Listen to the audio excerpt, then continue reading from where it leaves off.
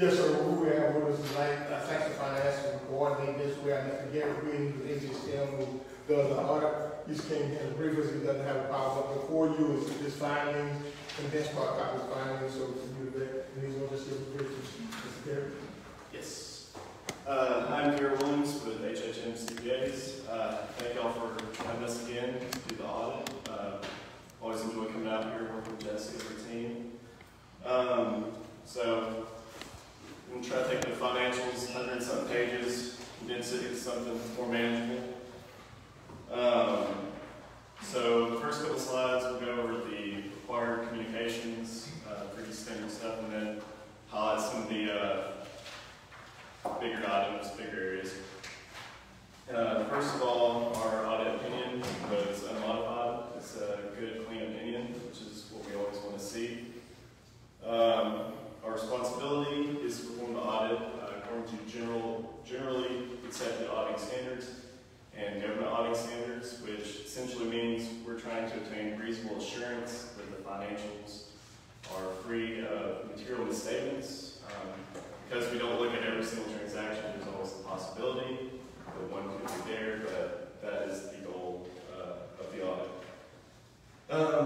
As part of the audit, we are required to be compliant with, we are required to be independent of the city of Anniston.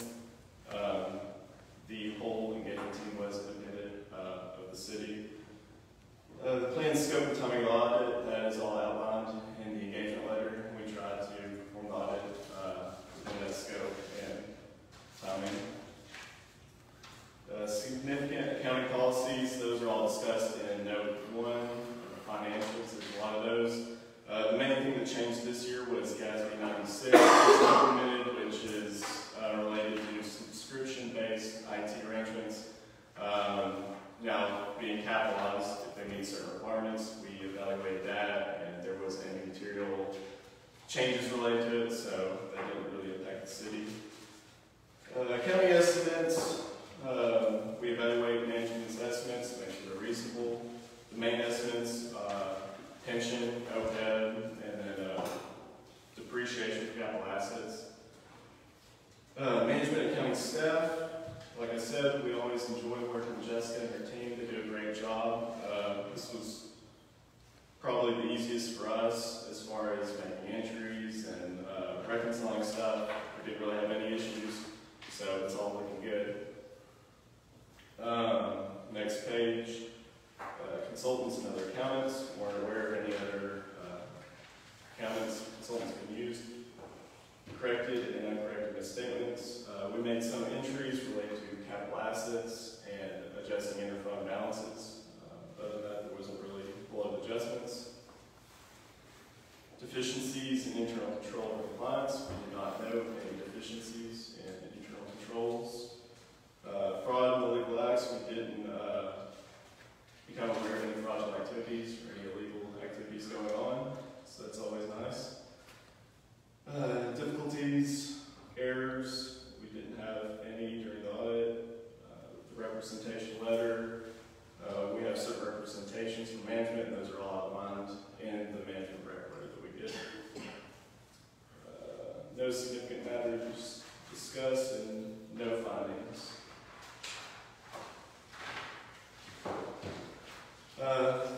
Go over some of the financial highlights, look at the governmental funds. Some things to know, general fund, total assets, $32 million. Roughly 23 of that is cash and investments, so it's good amount of assets to be used.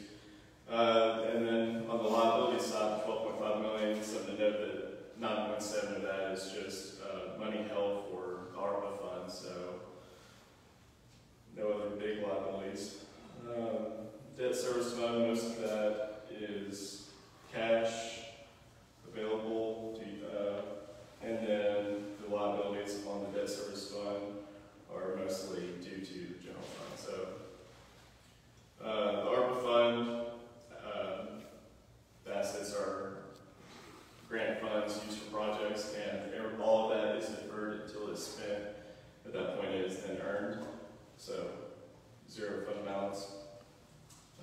Nothing major on the capital projects. The non-major funds, there's a lot of stuff that goes into that, but I won't begin to go through that. There's 20-some funds that are included in there, so that's all included in the other supplementary information and financials if you would like to dig deep into that. Next slide, we go over the changes in these governmental funds for the fiscal year 23. Something to note, the general fund had a positive 6.5 million change this year, which looks good. Debt service fund, most of the expenditures, 2.8 million was used on principal and interest. 3.9 was transfers to other funds.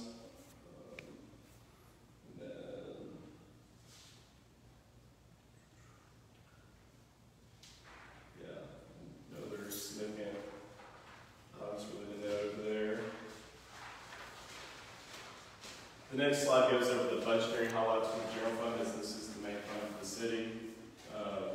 One thing, you can kind of see all the major departments: judicial, public safety, public works, general government.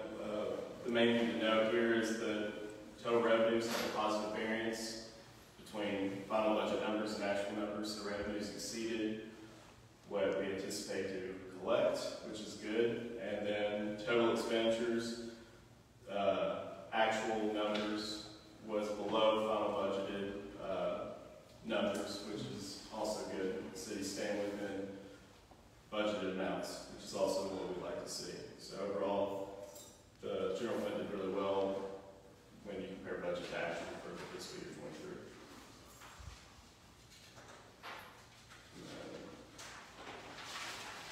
23. Next slide, kind of just look at general fund balance compared to expenditures over the year, just to kind of see, is it in good shape, is it kind of low, is it kind of high. General fund balance as of year end had 20 million in it.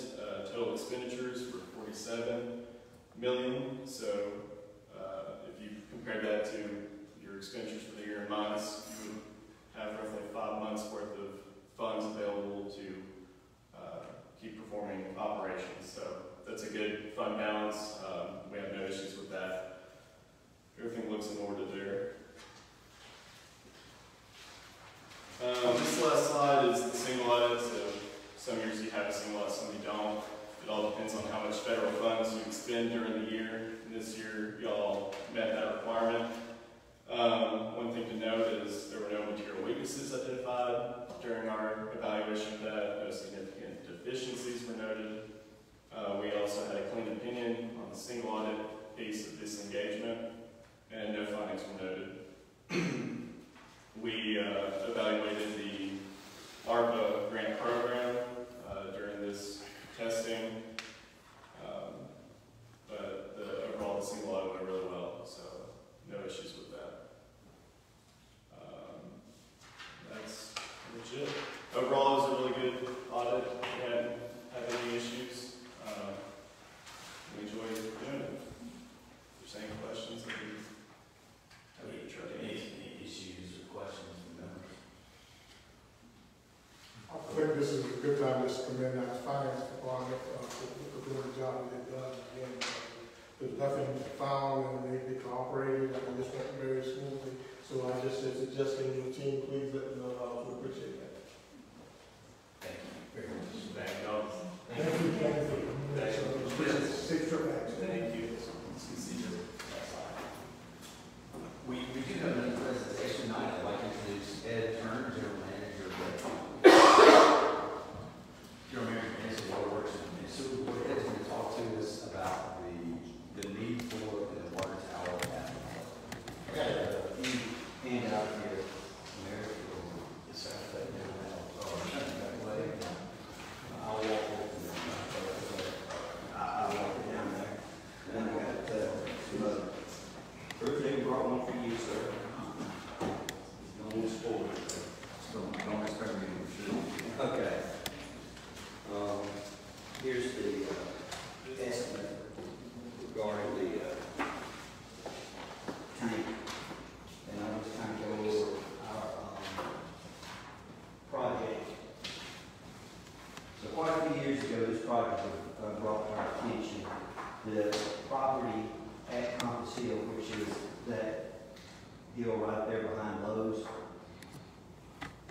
It has been given to us as long as we put a water tank up there by the EDA. So we had an agreement for that. We also have an agreement with the EDA for them to contribute to this project. With that being said, we decided to proceed with the design portion of this, which on the breakdown of the tank project cost, you can see it's about $2 million just for the tank itself, $2.5 million for the transmission line to feed it, and some modifications to the booster pump station, which is already in place. That's saving some money there. It's only about a $300,000 modification. And then with the engineering and construction administration, you're looking at another $150,000 approximately, but total project cost is around $5 million. Now, what does this project do? This project will supply water to some of the higher elevations around Compass Hill, allow that to be developed. Also allow some projects along the western bypass, eastern bypass to be served, which they would never be served as it stands now. There'd be no development there or anything because there's no water lines there, and there were something built there, the elevations would not be able to be fed. So that being said, I've had some positive feedback from the EDA, from the county commissions. They looked into possibly trying to contribute on this too. Everybody in the county in this area has been positive about this project because it is probably the best way of developing the McClellan area. So if the council has any questions, I would like to answer anything I can. I do think that ultimately for McClellan, you put to its highest and best use, particularly that part of McClellan. This is absolutely a necessity, and I will say that we're continuing to work our federal partners with respect to funding. So, Nick, can you speak to the potential timeline for funding? This is not something you got at $5 million tomorrow. And I'm glad you mentioned that, Mayor. As it stands now, the design work has been completed. So that was paid for by the Anniston Works. And there would be a permit that we have to get from ALDOT to do this. That may take a little time. And then once that is acquired, we would go out to bid. So you're looking at probably a 2-year project. So this money would not be needed all up front. It would be one of those where the water will probably fund up the money and then just be a reimbursement agreement from the other partners. But it would be at the most a 2-year project. Okay. And again, as I said, we work particularly with Britt's office and Ryder's office, and that's something that Ed and staff will continue to work with us as far as providing them, the information that they got. I think that McClellan has never been developed in the manner that we wanted to develop without the assistance and policies. Again, we continue to be impressed on our federal partners, not only the need for this, but the expediency with which this needs to take place. Which leads to my question. So, I know I've got this inside of myself. We're talking 2 years, and that's for something that, when I first heard about this, the first conversation, was talking about a water tower out there. It seemed like it should have been a little run, if we truly wanted to develop that part of the club. And I think this is just another testament of certain instances dragging their feet and just causing us not to be able to grow. Outside of the DOT, is there any way to improve any of the timing? Once an agreement to fund this is reached, my board is ready to take the first step forward and advertise. And bid law means you got to advertise for 6 weeks, if I'm not mistaken. I believe that's correct, Bruce. it's 3, because they may have changed some with the, 3 consecutive weeks. and Well, then- and this is the public works bid law too. not Yes. the competitive bid law. Yeah. And so, and you have to go to, it used to be 3 major newspapers, I'm not even sure if that's still the same or not. There's an application now, you can do it Yeah. online, because Nobody, uses newspapers anymore. well, I mean, No, Bill Wilson may disagree with that, but we'll go from there. At least for that, Yeah, yeah. I still do, but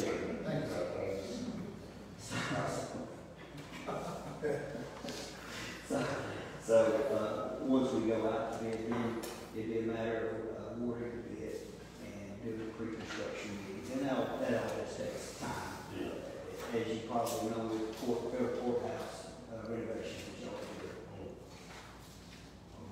but it takes, And kind of a, takes 3 to 4 weeks to bid it, it takes another 3 to 4 weeks to get contracts, bonds, and insurance and everything in place before you can start anything. So you really have 2 months from the day they advertise it to the day that realistically somebody can be putting a shelf on the ground.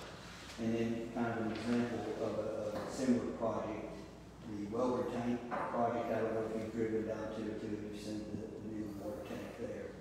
That was over a year right now, and it probably look at finishing up the end of this year. But now we also had delays in materials at that point in time. I don't know what kind of delays in materials will have. Yeah, it's consistent. Yes. Any additional comments or questions? Thank you for your time. Thank you. Appreciate it. Okay, next item on the agenda is a street renaming. This request was filtered through EDC. And it's regarding renaming ITC Delta Way, which is no longer there. It's actually a changer and dresser now. It's going. Now, I will read to you the request. The request is to change the name to Casano Way. And let me just read this to see if I'm not out of EDC. Kazu Casano is the person we're hoping to honor in the naming of ITC Way. He established changer and dresser in 2001 here in Anniston and moved to the current location in 2007. They are anticipating building their 3rd building soon, and they're hoping everything goes well. They will have their global meeting, changer and dresser global meeting here in Anniston in 2025.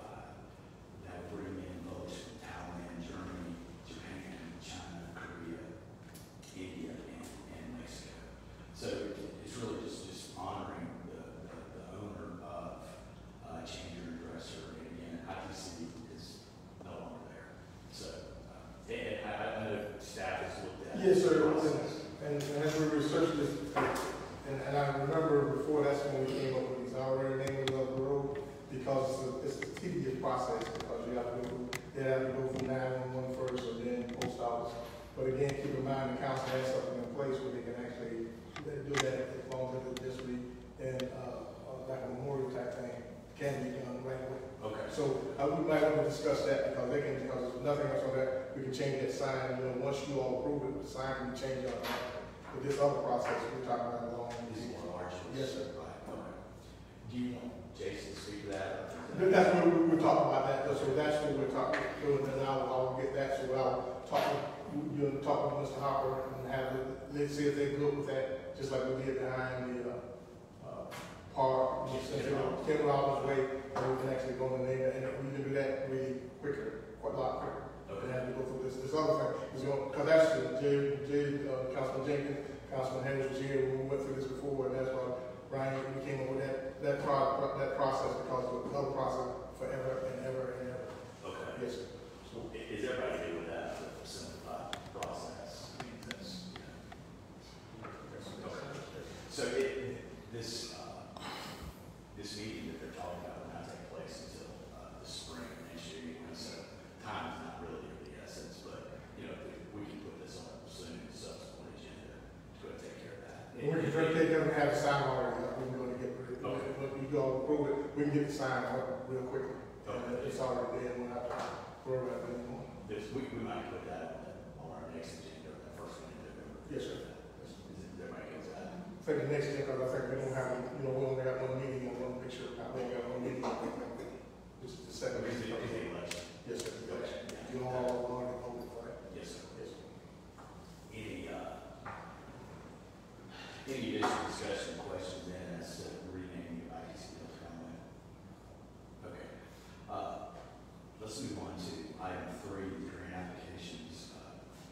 With the FAA folks, I'll hand it over to you. Yes, sir, this is one more that's already done, we all went through it, it's finally approved. This is that, grant for the airport, master plan, and that's what's given, it's already been approved for $304,677, and there's a state match and a city match, which brings it up to $338,530, which is in the back.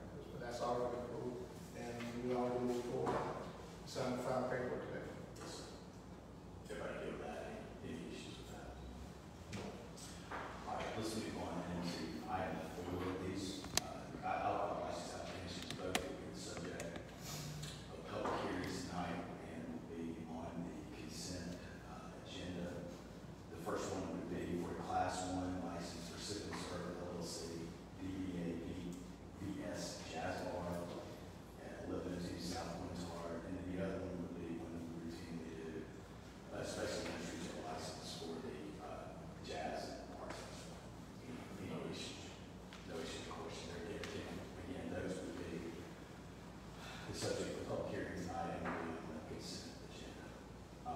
However, I will be making my own remarks about the plan in place. Okay. If I get a bunch of calls, and it goes everywhere, I will go one with it. Yes, sir, exactly. Okay, next item on the agenda, item 5, bids for one for the police department, one for cleaning up the grass cutting, and then one for renovations at Michael Tucker Park. So I'll hand it over to you, anything specific on those, pretty No, sir. self-explanatory. So, I'm not going to talk about that, meeting, Can all you that. explain what the scope of that is? The Mike Tucker. Yeah. Is, I mean, we got bathrooms out there right now. but all those bathrooms, the roofs are bad, it's leaking inside. I know. The roofers will be done, all the fixtures is gonna be changed out, and then they're gonna also do some cosmetic work to the outside. So it's a roof, changing of fixtures, and cosmetic improvements. I'm sure inside and outside, of Inside. that, because you're going to have to do it inside as well. Okay. And obviously, principally for the benefit of the cyclists Correct. on the trail. And who knows? Really, we're keeping that area, but we're really redoing all those everything in the bathroom. We're doing the shower, so the shower will no longer be accessible by everybody. Only the people will be accessible to the showers. If you actually rent those places, we're actually gonna have a way where you can code in, code out. We're gonna make sure that you can't just go in those things, because right now, when I go in there, somebody's walking out with the towel on the head, using the shower. So we're just trying to make it so, because it's a lot, we've already placed cameras out there, so we're just trying to make it when we open it up, that people feel safe out there, and that's what we're doing.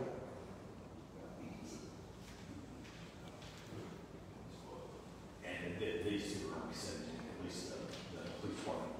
Both of them. Yeah, and the mines are that information.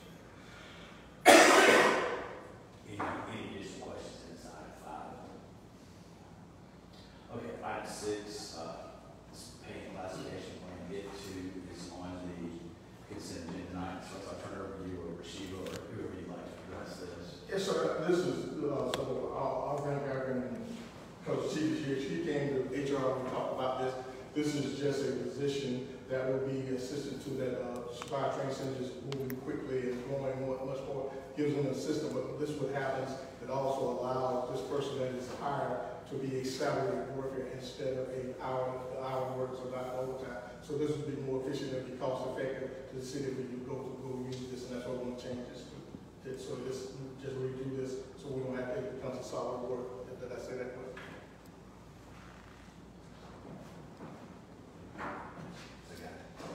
Okay. Any issues and questions as to?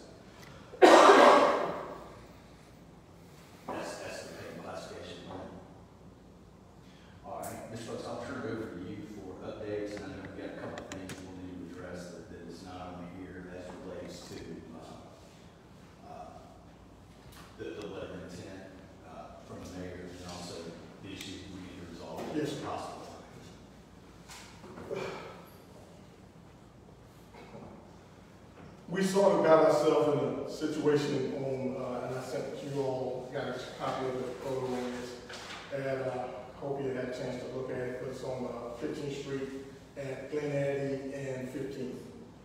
Right there, you know where they built the tax stand, the building that's there, there's a parking lot that's adjacent to it. And then the parking lot that butts to that parking lot there is a alleyway that goes there that's been there. But what we found out after a survey was done by the owner of the building, he found out that where the alleyway was not our right of way, it was actually his property. So he petitioned to put a fence there, which in turn blocks the alleyway, so you can't get back there. Somebody can't get their driveway or anything else. After we researched it, Public Works with our engineer, we found out he was correct. We cannot stop them building there. So we found out our right of way is really the grassy area. So what we looked at in order to remedy this, and I talked with Councilman Roberts, because that's his area, and we've had this conversation, but it's become a battle between two, but it's one of those things that we got to fix because some citizens are going to be affected by it. So we figured out that we can actually place it, that we do the alleyway on our right of way, but it's going to cost about $13,000. We have those funds available, and I just need the council's nod to go and move forward. We've already got an estimate, we've already did that, but it's causing a big, 15th Street is really in disarray down there. So but we got to do something, and that's the quickest way we can fix it. Graveling it is not going to fix it, because if we gravel it, we still, you're talking about it's a lot, and we'd be better just going to do one time instead of put gravel and have to come back. Figure out we can do it this way. We already got somebody in place. It's a public works project that does not have to be bid. We could move forward with it right away if that council is good with that.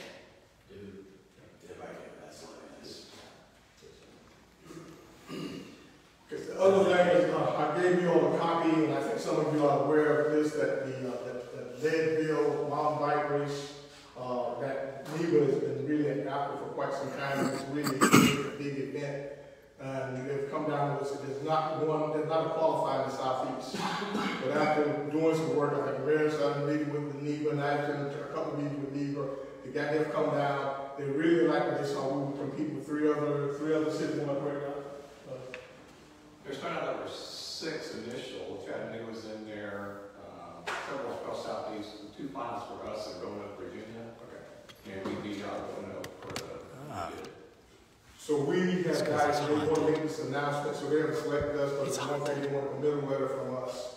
And the committal letter is, because if they come in, they want to be committed for 3 years. The committal letter is just action from the mayor with council approval that we just be doing for commit to in-kind services on it. This will be in conjunction with the Fat Tire Fest that we do every year. So we're already doing in-kind. There's no monetary commitment to action for this. It's no different than what we do for the Fat Tire, or for the Noble Street Festival, and anything else. But only thing about it, they need something to make sure that we all in on this. I talked with Parks and Recreation. I've all talked to Marcus. There's been some monies that's been given for those trails that's already in the COFRS at the Community Foundation Northeast Alabama. Everything needs to be done, can be done to make this happen. It's just to talk about in-kind. Y'all see the in-kind they're asking for. That's nothing no different than we already do at Fat Tire Fest. So my question is that we'd like to do, since this is one of the things that's ongoing, is that at least do add to the agenda tonight a motion for the mayor to actually do this letter so we can get it sent out so they can make an announcement. They would like to make an announcement that in the month. So that's the council. If you don't know about that bill. Yeah, I would just say this is a huge win for the city of Anniston. This is international mountain bike race that these qualifiers occur. So, that bill is massive. That mountain bike race is probably, it's like doing the Boston Marathon. You have to qualify to go. Right. Wow. There's no qualifiers. And not just the mountain bike race. They also have the Leadville 100-foot race, trail race. And it'll be a qualifier for the mountain race one day, the trail race the next day. They're looking at anywhere, by the year 3, having anywhere from 1,000 to 1,500 participants in each event. So you're talking 2,000 to 3,000 participants and spectators. You're talking $4 million a year economic impact. Right. It's huge. Right.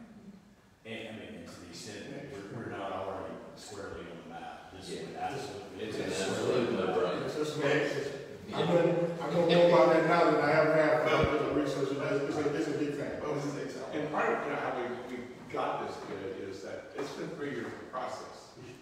But to put on a large event like this, NEVA has done the Ciara Challenge, which is a qualifier for the World Championships, and then the Anniston Runners Club has put on 6 national championships, about 5K, and we're used to putting on large events. And the support of the city, the community, and there is some incentive funding. The county's putting up money, Chamber of Commerce putting up money, both clubs are putting up money. And we do have a commitment letter coming from another participant, so the naming rights. So it's a big deal.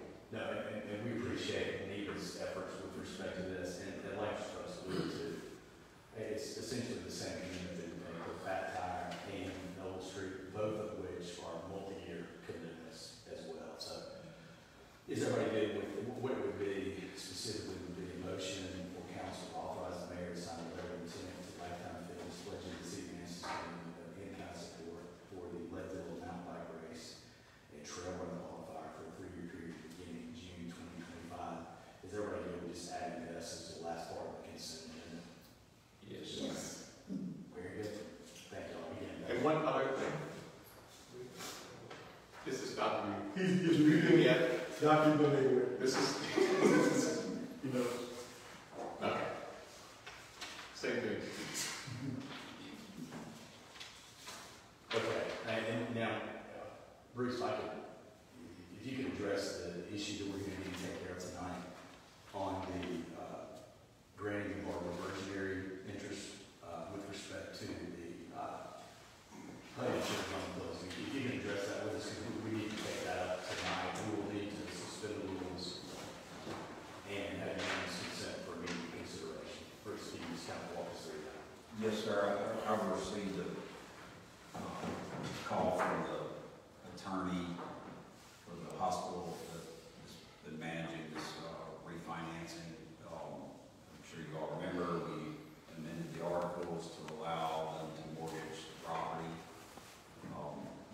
In doing so, when we said that they could mortgage, that meant that our interests were going to be secondary to the mortgagee. So we've already authorized that. When they were doing their final run through to get the funding in place, the title insurer identified certain deeds from the city to the hospital going back many years that reference our reversionary interest in the property. And the title insurer wanted the city to adopt a specific ordinance acknowledging that our reversionary rights are secondary to the lenders. In my opinion, we've already done that, so I don't see this as doing anything new. We already are in a secondary position once the loan is granted, but this is something the lender needs, and we've been told this is the last thing the lender needs, and that once they get this final thing from the city, that the loan will be funded, and if we do this tonight, the loan will be funded tomorrow. So it's just an ordinance to acknowledge that our reversionary interests in the hospital's properties are secondary to the lender's interest, which again, I think is really something we've already done. But that's the gist of it. Any issues or questions based on Go ahead. So basically, what we're doing is redundant. I think it is, personally, but I'm not, for whatever reason, the title insurer wants this piece in place, and it's, better safe than sorry for them. So I would. So we'll be in a work position. I believe we're in the same position after you approve this ordinance as you are already, which is the city's interest in the hospital property. What's that? You can't do no more damage. If they get the loan, which we've already authorized, Right. and then they're going to not take that property so long as the mortgage is outstanding, you know? So we're already secondary, and this is just kind of acknowledging that we are already secondary with respect to any deeds out there in which we have a reversionary interest. And they are saying this is the last straw. This is, It came to us last night. this is it. The CEO was just here and told us that, that this is the last thing they need. They don't, it kind of caught them off guard that they needed this, but this is the last thing they need. And the lawyer told me that the loan will be funded tomorrow, which is not a moment too soon, given that the refinancing is supposed to take place today. So that's why they're asking us to do this tonight. I mean, so we basically had to for some of the blocks on the. I'm just saying, I would say that I don't see any harm. There's no harm in it, And we could argue about whether or not it's necessary, but we're not going to, at the end of the day, if the title insurer says they need it, they're going to require it. So we could delay the financing, which could cause problems. But yeah, we've already said that they can decide this property.